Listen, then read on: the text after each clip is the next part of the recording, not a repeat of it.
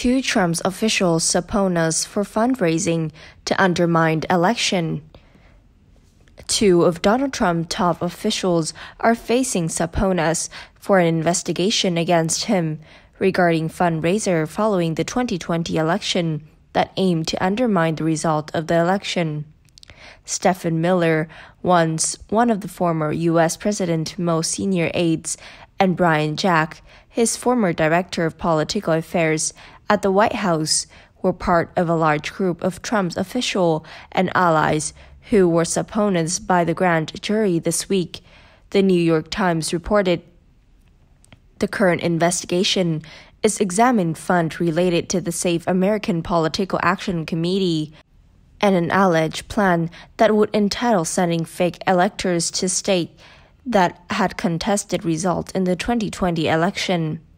The PAC, which was created by Trump in November 2022, shortly after election, is funded entirely by Republicans and currently sitting on more than $100 million in fund, up from $31 million in 2020. Miller, who attracted notoriety during Trump's administration for his alleged link to white supremacists and his staunch anti-immigrant stance, participant in allegedly testimony earlier this year to the House Select Committee about Trump's role in fanning the flames of the January 6 attack on the Capitol. Prior to that, in December, Jack also faced a subpoena for his role in organizing a January 6 rally that led to the insurrection. Other on the list of the subpoenas issued this week includes officials who were involved with the electoral scheme in various degrees, from junior aides to pro-Trump lawyers assisting in planning the scheme, as well as Republican lawmakers who are just Trump allies. While the subpoenas doesn't put the individuals directly under investigation, it is an action that the Department of Justice can take against an individual in order to try to gather further information in a case.